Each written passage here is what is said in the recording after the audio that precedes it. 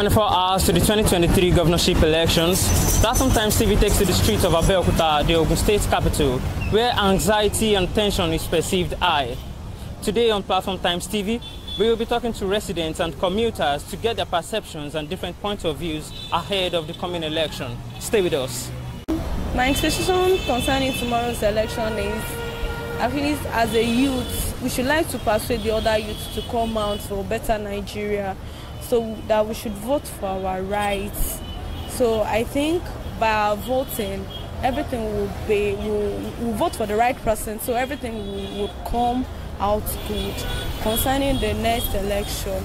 So to my own view of point as a youth, let's try to go inside. There are some youth that has voters card that doesn't come out to vote, so we should try and go inside to persuade them and let them come out to vote for better Nigeria that will favor all of us.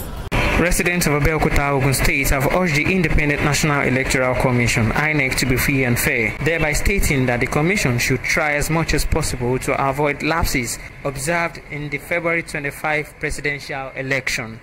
We just hope so, because not only what we saw, but what every other people have reported, that the last presidential election wasn't all that true, what is expected of the people. But we hope that this one will be a bit better, because like INEC has said, that at least they are much more prepared, and all the former irregularities that may have been committed then have been corrected at now. So I hope it's going to be fair, as in better than before. Okay. And there was some itch in the last election. Maybe I think it must be very fair and fair, because the INEC told us that they are prepared. They are adjusting whatever they are going to adjust. They said they made some mistakes and they are going to adjust by the next coming election. So there should be a fair and fair. However, some residents are of the opinion that vote buyers would endeavor to lure voters into selling their votes.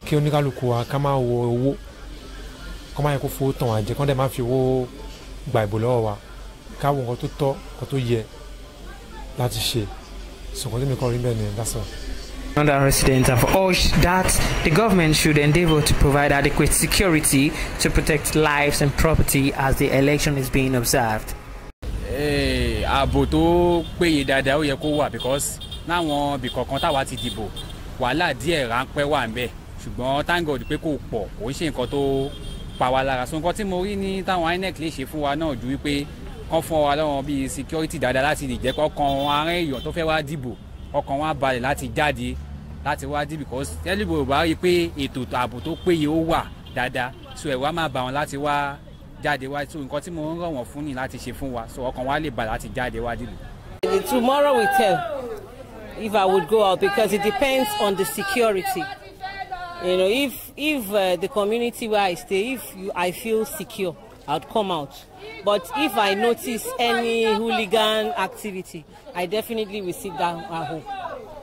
Right, you've heard it from residents of Ogun State, who urge other residents alike to come out massively to vote in respect of the Saturday election.